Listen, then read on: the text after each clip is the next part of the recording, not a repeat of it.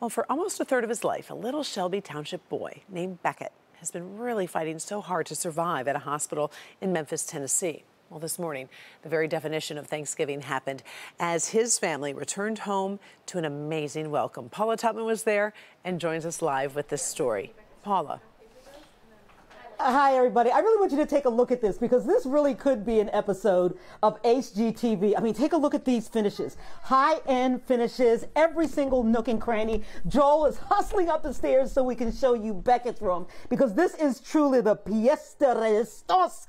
I was here as the family was coming in, and I got to tell you, even I got choked up. A near presidential parade for a little boy who used to be sick. 3-year-old Beckett has been away from his Shelby Township home for 9 months, fighting cancer at St. Jude's Hospital. Yesterday, he got the all clear. He's cancer-free, and he was sent home in time for Thanksgiving. Welcome home! Holy. Only what he didn't realize is that a brand new home was awaiting him.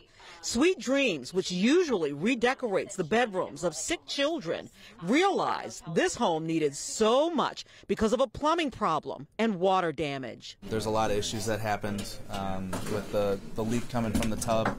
I guess it cracked, so it leaked down into the kitchen, so we had drywall damage. With an army of donations and volunteers, they started with Beckett's room and then just kept going. They created this monster truck bed for Beckett. Beckett, who courageously fought brain cancer and won, got the monster truck's bedroom of a lifetime. Are you ready, Beckett?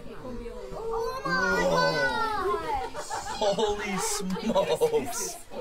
Wow. The wheels are made into stairs where he can enter the bed.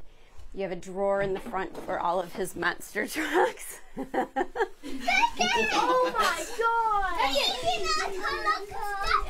He's got a set of car keys that actually turn lights on and off underneath the car. Beckett! Well, we know where they're all going to be. It was absolute magic.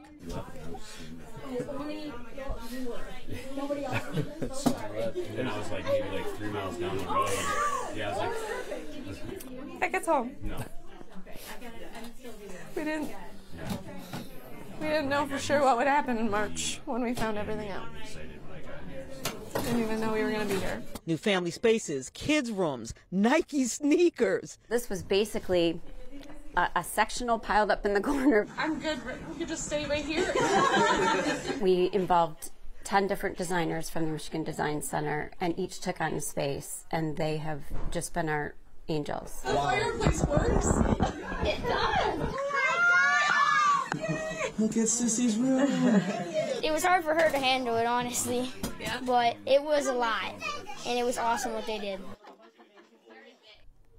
Yeah, I mean, come on, look at this bed. Seriously? And also, I want to show you this. You see this stadium seat? This is actually from the Palace of Auburn Hills. Remember that place? It's a collector's item. You know, but for the donations and the volunteers, this is several $100,000 worth of work on this home. When Big Brother Aaron walked in, he said, "This is sick!"